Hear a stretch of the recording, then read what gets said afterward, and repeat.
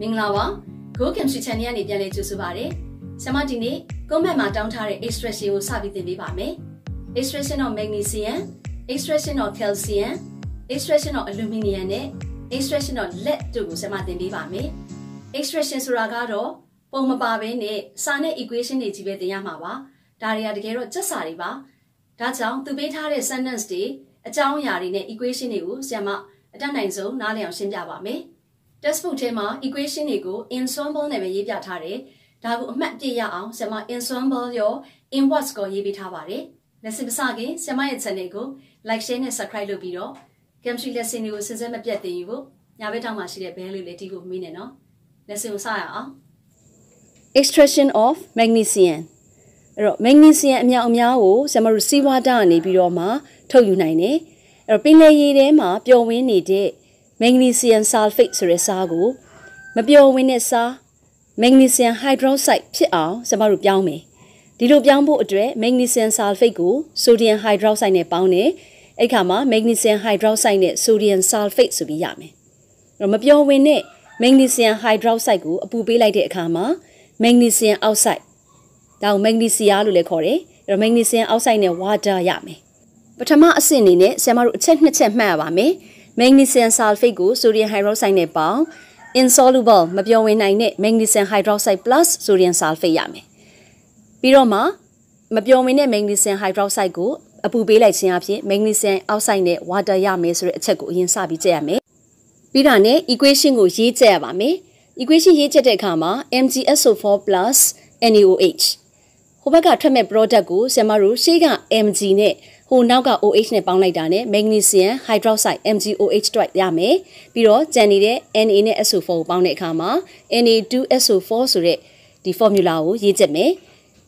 သင်္ကေတနဲ့ရေးလို့ရပြီဆိုတာနဲ့ inverse တွေအားလုံးကိုလိုက်ရေးမယ် MgSO4 magnesium sulfate NaOH sodium hydroxide MgOH twice magnesium hydroxide နဲ့ Na2SO4 sodium sulfate ဆိုပြီးတော့ equation တစ်ချောင်းစရမယ်ပြီးတာနဲ့စောစောမှတ်ထားတဲ့အတိုင်းရရှိလာတဲ့ magnesium hydroxide ကို aero to heat အပူပေးလိုက်ခြင်းအဖြစ် magnesium oxide MgO နဲ့ H2O ရမယ် inverse နဲ့စာရေးပါမယ်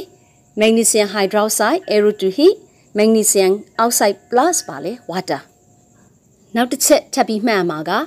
စောစောရရှိလာတဲ့ magnesium oxide ဒါကို magnesium လို့ခေါ်တယ်သူ့ကိုဆရာမတို့က coke ရယ် chlorine ရယ်အတူတူပေါင်းပြီးအပူပေးတယ်အဲ့ဒီအခါမှာ magnesium chloride ကိုရမယ်ဒီလိုမှတ်ပြီးပြီဆိုတာနဲ့တန်းပြီးတော့မှဆရာမတို့ equation ကိုသင်္ကေတနဲ့စပြီးတော့ချက်ပါမယ်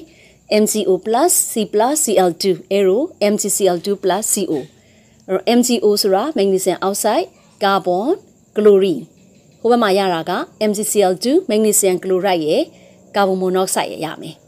equation တွေကိုတော့သင်္ကေတရောစာသားရောရေးချက်မှရပါမယ် extraction တိုင်းရဲ့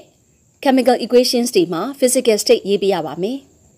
နောက်ဆုံးအပိုင်းအနေနဲ့စောစောရရှိခဲ့တဲ့ magnesium chloride ဒါကို anhydrous magnesium chloride လို့သူကပြောတယ် anhydrous magnesium chloride ဆိုတာရေမပါတဲ့ magnesium chloride ပေါ့ဒါကို in the form of molten state molten state ဆိုတာရေလုံးဝမပါတဲ့ရေပျော်စားပျော်ရည်ဖြစ်အောင်ပြုလုပ်မယ်ပြီးတော့မှအဲ့ဒီ magnesium chloride ကို is electrolytes လျှက်စစ်နဲ့ဓာတ်ဖြူခွဲမယ်ဒီလိုဖြိုခွဲတဲ့အခါမှာ magnesium ဟာကက်သုတ်မှာ deposit ဖြစ်ပြီးတော့ chlorine gas က anode မှာ liberate ထွက်လာပါမယ်ဆရာမအပိုအနေနဲ့ reaction at the cathode နဲ့ reaction at the anode equation နှစ်ကြောင်းကိုရေးပေးထားတယ်ဒီ equation နှစ်ကြောင်းကိုမှတ်မိတယ်ဆိုရင်လည်းရေးပေးတာပိုကောင်းပါတယ်မမှတ်မိဘူးဆိုလို့ရှိရင်လည်းရေးမပေးလဲရတယ်ဘာဖြစ်လို့လဲဆိုရင် textbook ထဲမှာသူရေးပြမထားပါဘူးနောက်တစ်ပုဒ် extraction of lead ကိုကြည့်ရအောင် lead ကို lead သတ္တုရိုင်းဖြစ်တဲ့ galena ore ကနေ extract ထုတ်ယူပါမယ်အဲ့ဒီ galena ore ဆိုတာ PBS လက်တူး sulfide ပါအဲ့ဒီ galena ore လက်တူး sulfide ကိုလေထဲမှာရှိတဲ့ oxygen နဲ့ပေါင်းပြီးတော့အပူပေးခြင်းအဖြစ်လက်တူး oxide ရပါမယ်ရလာတဲ့လက်တူး oxide ကိုကာဗွန်နဲ့ပေါင်းပြီးတော့အပူပေးခြင်းအဖြစ် reduce တက်လျှော့လိုက်တဲ့အခါမှာဆရာမတို့လိုချင်တဲ့ metallic lead ကိုရပါမယ်အခုဆရာမပြောခဲ့တာအဆင့်2ဆင့်ရှိပါတယ်ပထမအဆင့်က lead သတ္တုရိုင်းဖြစ်တဲ့ PBS ကို oxygen နဲ့ပေါင်းလက်တူး oxide ရလာတဲ့လက်တူး oxide ကိုကာဗွန်နဲ့ပေါင်းအပူပေးခြင်းအဖြစ် lead ရမယ်ဒီလိုမှတ်ပြီးပြီဆိုလို့ရှိရင်တော့ဆရာမတို့ equation စပြီးတော့ချက်ပါမယ် PBS plus O2 PBO plus SO2 equation ညှိတာကတော့ reagent နဲ့ product ကိုဒီ element အလိုက်အလုံးရည်အတွက်ညီအောင်ညှိနိုင်ပါတယ်ဒါကြောင့်ဆရာမအမြောက်ဖော်ကိန်းကိုမပြောတော့ဘူးညှိတဲ့အခါမှာတော့ဆရာမတို့ metal ကိုအရင်စညှိရပါမယ် PBS က lead 2 sulfide O2 oxygen PBO ကို lead 2 oxide လို့ရေးမယ် SO2 က sulfuric oxide physical state တွေထည့်မယ်ဆိုရင်ပထမတစ်ကြောင်းရပြီနောက်ထပ်ဒုတိယတစ်ကြောင်းကိုကြည့်ရအောင်ဒုတိယတစ်ကြောင်းကရလာတဲ့ PBO ကိုကာဗွန်နဲ့ပေါင်းပြီးတော့အပူပေးမှာဖြစ်တဲ့အတွက် PBO + C arrow to heat PB + CO PBO ကို lead 2 oxide C ကကာဗွန် PB က lead ဖြစ်ပြီးတော့ CO ကကာဗွန် monoxideစောစောလိုပဲကျွန်တော်တို့ equation ညှိတဲ့အခါမှာဒီ equation မှာဘာမှမြောက်ဖို့ကိန်းမလိုအပ်ဘူးညီပြီးသားဖြစ်တဲ့ physical state တွေထည့်ပြီးပြီဆိုရင်ကျွန်တော်တို့ equation နှစ်ကြောင်းရပါပြီဒီ equation နှစ်ကြောင်းရပြီဆိုရင်နောက်ထပ် alternatively reduction of galena to lead may take place as follows ဆိုပြီးတော့တခြားနည်းလမ်းနဲ့လည်း lead ကို extract လုပ်နိုင်တယ်ဆိုပြီး equation နှစ်ကြောင်းပေးထားပါတယ်အဲ့ဒီနှစ်ကြောင်းစလုံးကိုလည်းကြည့်ရပါမယ်ဒီ equation နှစ်ကြောင်းစလုံးမှာPBS ကိုပဲအသုံးပြုထားပြီးတော့ PBO နဲ့ dash ရှော့မယ်နောက်တစ်ခုက PBSO4 နဲ့ dash ရှော့မယ် PBS ကို PBO နဲ့ပေါင်းပြီး dash ရှော့တယ် PB နဲ့ SO2 ရမယ်PBS က lead 2 sulfide PBO က lead 2 oxide PB က lead SO2 က sulfuric oxide equation ညှိမယ် physical state ထည့်မယ်နောက်ထပ် method တစ်ခုက PBS lead 2 sulfide ကို PBSO4 lead 2 sulfate နဲ့ပေါင်းမယ်ဒီဘက်မှာ PB lead နဲ့ SO2 sulfuric oxide gas ရမယ်စောစောလိုပဲ equation ညှိမယ် physical state ရေးမယ်ဒီ method နှစ်ခုစလုံးကိုလည်း equation နှစ်ကြောင်းနဲ့ဖော်ပြပြီးတော့ဖြည့်ပေးရပါမယ်နောက်တစ်ပုဒ် extraction of calcium calcium is obtained by the electrolysis of the fused anhydrous calcium chloride fused anhydrous calcium chloride ကိုလျှက်စစ်နဲ့ဓာတ်ဖြုတ်ခွဲခြင်းအပြင် calcium ကိုရပါမယ်တဲ့ fused anhydrous calcium chloride ဆိုတာရေမပါတဲ့ calcium chloride solid state အခဲလေးကိုပြောတာ A little calcium fluoride is added to lower the melting point enhance the temperature of fusion electrolysis လုပ်တဲ့အခါမှာ calcium chloride ရဲ့ melting point ကိုနှိမ့်စေဖို့အတွက် calcium fluoride အနည်းငယ်ထည့်မယ်အဲ့ဒီအခါမှာ temperature ဟာ fusion point ကိုရောက်သွားမယ် temperature fusion point ဆိုတာ melt ဖြစ်သွားတဲ့အမှတ်နဲ့အတူတူပါပဲအဲ့ဒီအခါမှာ calcium chloride ရော calcium fluoride ရောနှစ်ခုလုံးဟာ mix ဖြစ်ပြီးတော့အတူတူပေါင်းစည်းပြီးရေပျော်စား molten state ဖြစ်သွားမယ်အဲ့ဒီ molten calcium chloride ကိုမှကျွန်တော်တို့လျှက်စစ်နဲ့ဖြုတ်ခွဲပါမယ်ဒီပထမအဆင့်မှာ anhydrous calcium chloride ကိုလျှက်စစ်ဖြုတ်ခွဲခြင်းအပြင် calcium ရတယ်ဒါတစ်ချက်ပြီးရင် melting point နှိမ့်စေဖို့အတွက် calcium fluoride အနည်းငယ်ထည့်မယ်အဲ့ဒီအခါမှာ temperature ဟာ fusion အမှတ်ကိုရောက်သွားမယ်ဒီအချက်၃ချက်ကိုအရင်မှတ်ပါမယ်နောက်တစ်ဆင့် electrolysis လုပ်တဲ့အခါမှာ cathode မှာ steel ထားပြီးတော့anode မှာ graphite ကိုထားမယ်ဒါကြောင့် a steel cathode and a graphite anode are used ဒီလိုရေးရမယ်နောက်တစ်ချက်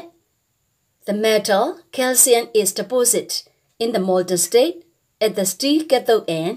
chlorine is liberated at the graphite anode calcium metal ဟာ cathode မှာ deposit ဖြစ်တဲ့အခါမှာ molten state အနေနဲ့ deposit ဖြစ်ပြီးတော့ anode မှာတော့ chlorine gas ထွက်ပါတယ်Finally နောက်ဆုံးမှာတော့ reaction at the cathode နဲ့ reaction at the anode equation နှစ်ကြောင်းကိုမှန်အောင်ရေးရပါမယ်။အဲဒီမှာ charge တွေကိုမှန်အောင်ရေးဖို့အရေးကြီးတယ်။ Chapter 4မှာလည်းရေးနေကြမှုလို့အားလုံးရေးတတ်မယ်လို့ထင်တယ်။ reaction at the cathode Ca2+ plus 2 electron arrow Ca reaction at the anode 2Cl minus arrow Cl2 plus 2 electronဒီနေ့ lesson ရဲ့နောက်ဆုံးအပုဒ်ဖြစ်တဲ့ extraction of aluminium aluminium ကို extract လုပ်တဲ့အခါမှာလည်းပဲ calcium ကို extract လုပ်တာနဲ့ဆင်တူတယ်။ကျွန်တော်တို့မှတ်ရမှာအချက်နှစ်ချက်ပဲရှိတယ်။ aluminium is extracted by electrolysis of the fused oxide. fused oxide ဆိုတာ fused aluminium oxide ကိုပြောတာ။ fused aluminium oxide ကို melting point နှင်းစေဖို့အတွက် carolite Na3AlF6 ကိုအနည်းငယ်ထည့်ပေးမယ်။အဲ့ဒီလိုထည့်လိုက်တဲ့အခါမှာ melting point နှိမ့်ပြီးတော့ temperature of fusion เนาะ fusion point ကိုရောက်သွားမယ်။အဲ့ဒီလို molten state ကိုရောက်ပြီဆိုရင်တော့ဒုတိယအချက်အနေနဲ့ electrode